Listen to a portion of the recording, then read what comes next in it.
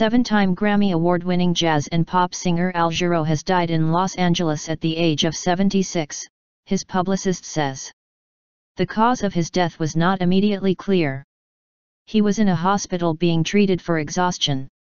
A rare artist to have won a Grammy in jazz, pop, and R&B categories, Jarreau was famed for writing the theme to hit television show Moonlighting. Earlier this month, he retired from touring after more than 50 years. Born in Milwaukee, Wisconsin, in 1940, he started singing as a child, joining his family in church concerts and events.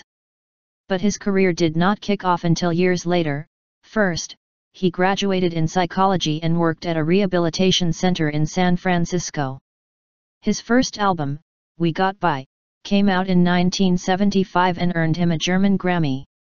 1 year later, he launched Glow, with which he also won a German Grammy. In 1977, he released a live album, Look to the Rainbow, which earned him his first Grammy for Best Jazz Singer. He was awarded again 1 year later, this time for the album I'll Fly Home.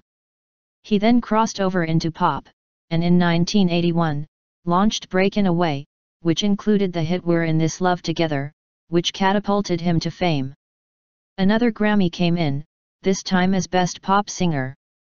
Finally, his 1992 Heaven and Earth album earned him a Grammy for Best R&B Vocal Performance, meaning he had prizes in the 3 categories.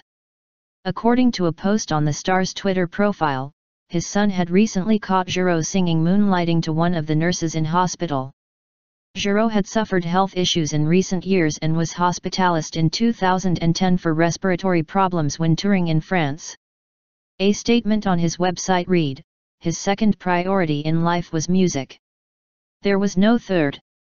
His first priority, far ahead of the other, was healing or comforting anyone in need. Whether it was emotional pain, or physical discomfort, or any other cause of suffering, he needed to put our minds at ease and our hearts at rest."